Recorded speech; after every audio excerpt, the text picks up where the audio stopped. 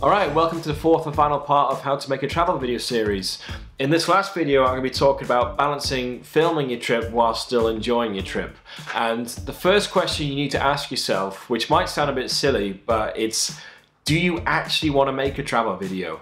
Because you may want a video of your trip, you may have seen other people's videos and gone, oh, I'd love to have that of my experience, but do you actually want to spend the time and effort making a video of a trip? I'm talking about investing in equipment, carrying all that stuff with you, spending time filming whilst you're on your trip, backing up all your footage whilst you're on your trip, and then spending all the time editing when you get home. And the reason I ask this is because I've met a lot of people traveling who've had cameras filming it, said they're going to do a vlog, a video, whatever, and it's never seen the light of day. They've just got home and given up with the footage or whatever. And so if you don't actually want to spend the time and effort to make one, then don't waste any time on your trip filming. Just go and enjoy yourself. For me, I obviously love making travel videos, and it gives me something creative to do whilst I'm away. Like if I'm not doing anything creative, then I start getting itchy feet. So it gives me something to do on the trip. Plus, whatever burden it might be to actually film your trip, for me it's a necessary sacrifice in order to have a video at the end. So let's answer some of your questions that tackles us straight on about not letting filming your trip get in the way of enjoying it. I sort of say the key thing is to make filming your trip part of the experience, not a burden. Like if you've booked a trip and at the last second someone goes, sorry, you've got to film it, then it's like, it's a burden. But if you make it part of the fun and part of your journey, then it doesn't get in the way so much. But also, you have to remember to turn the camera off.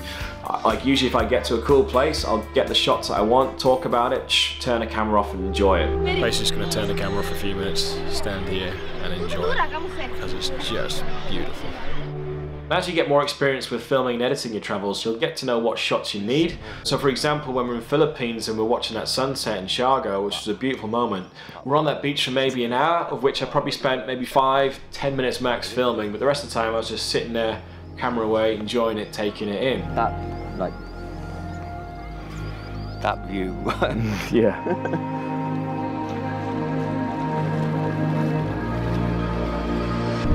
So like I've been saying, just remember to get the shots you want, then turn your camera off and remember it with your own eyes. You know, Carrie's asking a similar question before about how often do I find myself filming on a trip, and if you're doing an activity, you just kind of film it as you go and it's part of the experience. You know, to go back to the burden thing, you never want it to be like, oh hey guys, let's go have some fun, wait a minute, I've just got to film something. You know, you don't want the filming to get in the way of the fun, you want the filming to be part of the fun. So it's like, if someone's like, well, hey, let's go do this, it's like, cool, bring the camera and film as you go. And another thing to know is filming your trip and enjoying your trip don't have to be mutually exclusive, because the more fun we have on the trip, the better the video ends up being. So by filming, it can actually encourage you to do more fun and more interesting things rather than just, you know, sitting on the beach all day.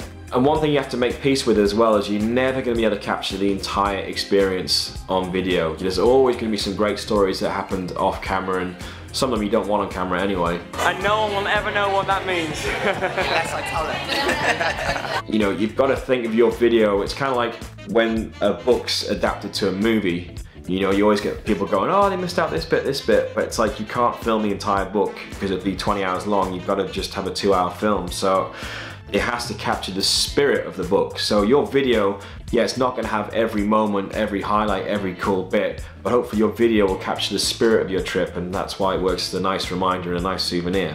So much fun, so much fun. Okay, so you're on your trip, you're filming it now, you're getting some great stuff, but one of the questions I get asked the most is like, how do I organize my footage? How do I back it up? What I do is, you know, I take a laptop with me and then I'll back up all the footage onto an external hard drive, and then I'll back it all up onto another external hard drive. So I've got 2 hard drives that are exactly the same.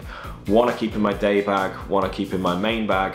And so if one gets lost or damaged or stolen, I've got a mirror of it. And then if that did happen, I'd buy another drive and still have 2 of them. Now I just keep it in folders of just the dates to begin with. That's all I do on the trip.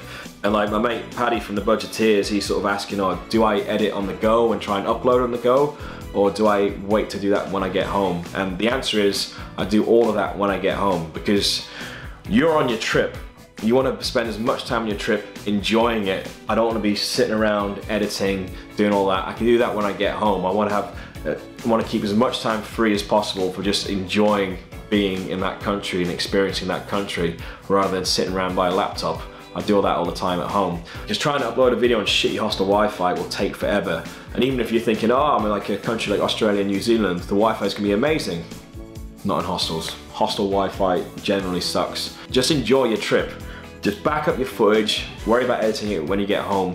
This next question's coming from Charlie Keep. She said, any tips for keeping your motivation for filming going on longer trips? And you know, with HK2NY, there were bits where I got sick of filming, and there are some big narrative gaps in that video. But what we did, like when we got to Koh Phangan, we actually had like 10 days on that island. We kind of gave ourselves a holiday within the holiday, so we're like, right, let's just chill out here and just not film for a while.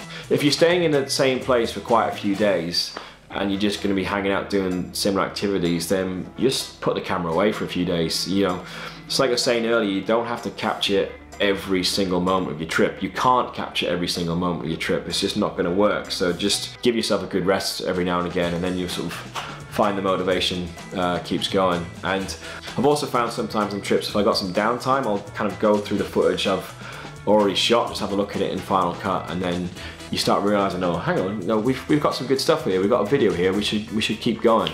You know, I think one of the problems on HK2NY was I kept thinking we haven't filmed enough, and so I was just getting less and less motivated, when actually some of the places we filmed way more than I actually remembered. So just, yeah, have a look back through your footage and see what you got, and you might realize, oh, I've filmed lots of this aspect of the trip, but I haven't filmed that yet, so it gives you motivation to sort of film different sides of your experience.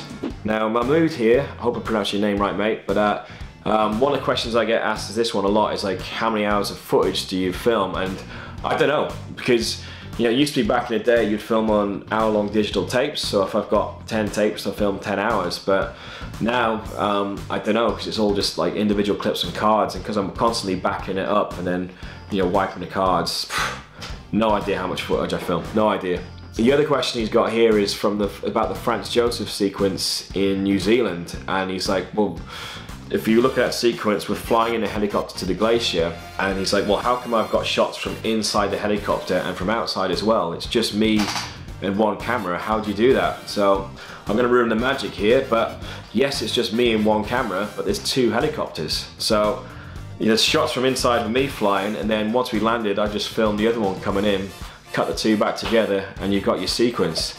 You know, some people ask, oh, do I plan out how I'm going to edit a sequence whilst I'm on the trip, or do I wait till I get home till it comes to life? And you know, you can plan it in certain ways, like standard establishing shots and things like that, and making sure you're telling the whole story. But one of the edits I did plan whilst I was on the trip was at Franz Josef, because it has that bit where it cuts back to James and he's still asleep in his bed. So like, we woke up that morning and he was just not getting up, and I saw him and I immediately knew exactly what I was going to do. So I filmed that shot and I knew I could have us in a helicopter, big Lord of the Rings music, and then just cut back to him, and that's going to get a laugh. So that's one of the ones I planned right there and then, but other times it just, you know, comes alive in the edit. That was amazing. And so that's it. That's the end of this mini How to Make a Travel video series. Hopefully it's been packed full of lots of tips and advice that can help you get started and on your way, and if it hasn't, well, too bad, you've watched all of them now. But next up on the channel will be tips and advice for solo female travellers from people who've had experience being a solo female traveller. Can't wait to edit that, it should be really interesting. And then next week, James and I are flying off to Japan for the next adventure, so that'll be the next big film coming online, probably March, April time. So yeah, usual thing, follow me on Facebook, follow me on Instagram, subscribe on YouTube, check out the t-shirt store, and I'll see you guys next time. Cheers.